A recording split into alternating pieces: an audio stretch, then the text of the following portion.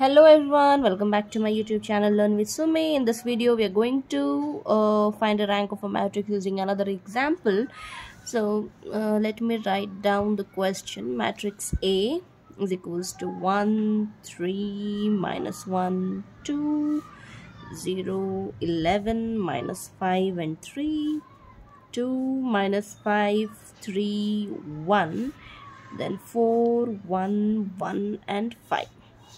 Okay, so I have to find a matrix of this matrix. Okay, so as you can see in the question, there is no method given what method we have to use. So by default method is echelon form. Otherwise we also have the determinant form, but which makes it very complicated, for the bigger size matrix. Okay, a little bit comfortable with the 3x3 matrix, but if you go further it makes it more and more complex. So this is the method recommended to use. Okay, if you don't know, just check out my previous video wherein I have explained everything in detail. So this is the default method, okay, we have to use, and also called as reduced form of a matrix. Okay, and here we perform some elementary operations. So in that specific, it is recommended that we have to perform row elementary operations. Okay, row elementary operations. I hope these doubts you do not have it. Okay, in echelon form, row elementary operations are recommended to use.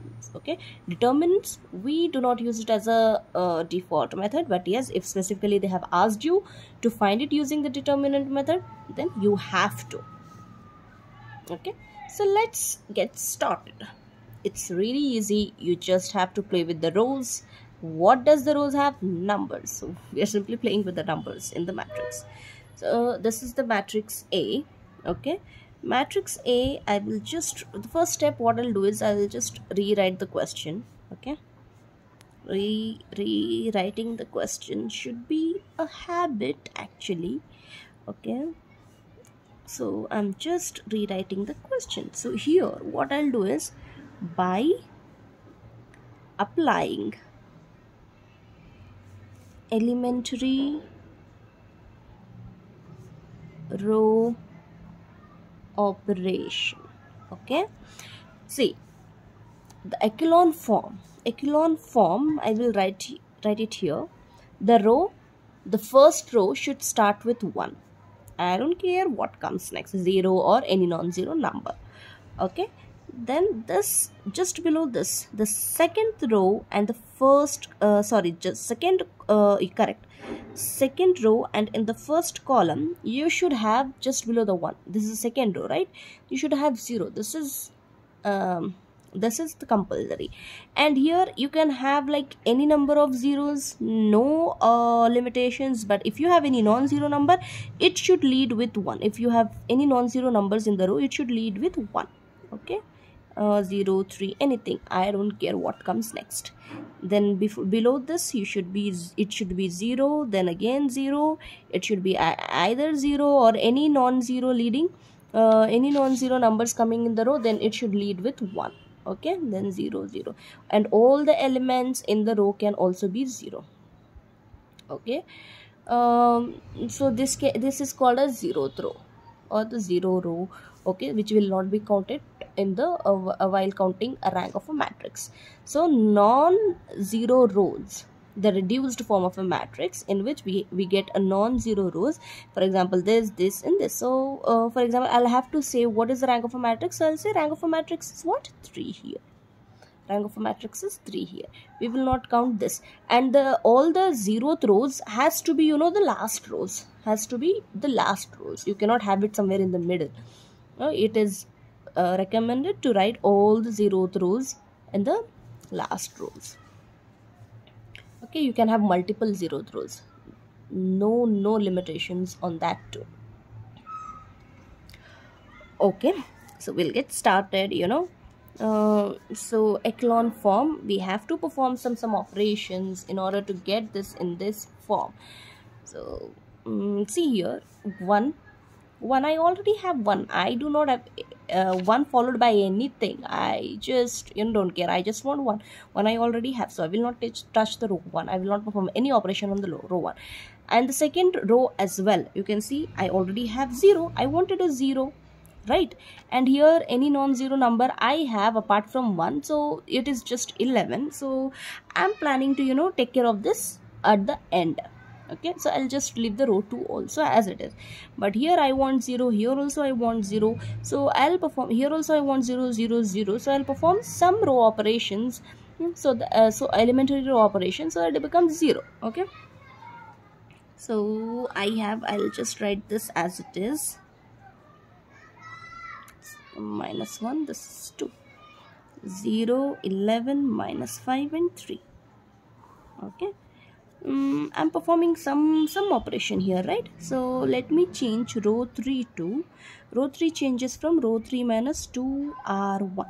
If I do this, 2 minus 2 into 1 is going to be 0, right? If I'm performing any operations, I'll just show you. Okay, row 3 minus 2 times row 1. What does it become? Row 3 is 2 minus 2 into 1, 0, right? I'll write 0 here. 5, this is minus 5, minus 2 into 3, which is minus 5, minus 6 is minus 11. So we'll write it down, minus 11. Now I have like 3 minus 2 into minus 1, which is equals to 3 plus 2, which is equals to 5. So I'll write down the 5. Okay, then I have like 1 minus 2 into 2, which is equals to 1 minus 4, which is equals to minus 3. So minus 3. Okay, I'll perform some operations into the row 4 also, so that it becomes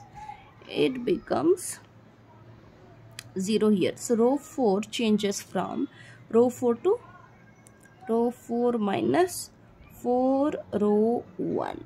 Okay, if I'll do this, just see.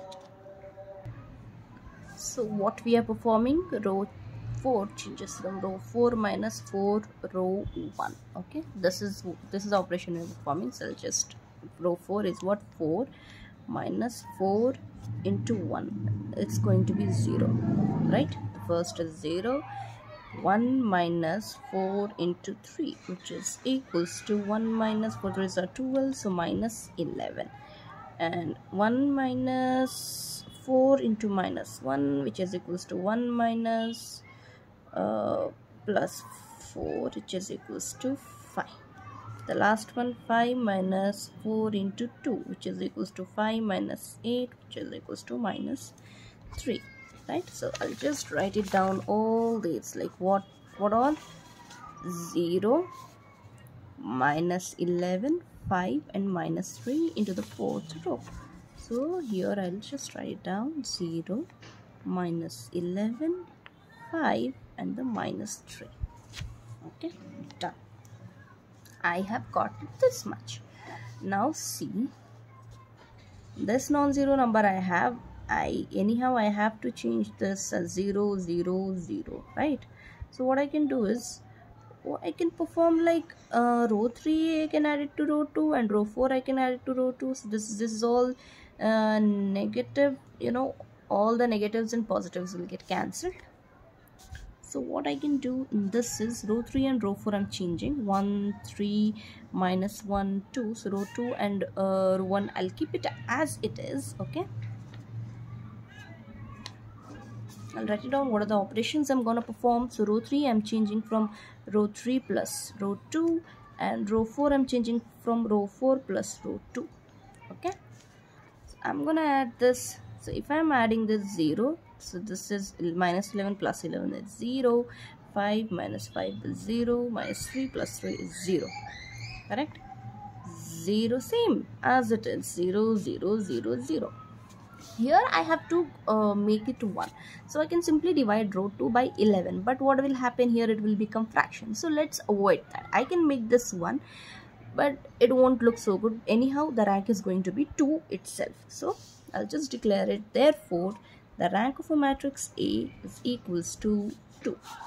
Okay, thank you so much for watching this video. If you have found this video helpful, do not forget to subscribe it, share it with your friends as much as possible so that everyone gets benefited. Okay, this is teaching is not my profession, but I just do it as my hobby to help you all, and trying to make the mathematics easy as possible so that everybody understands mathematics.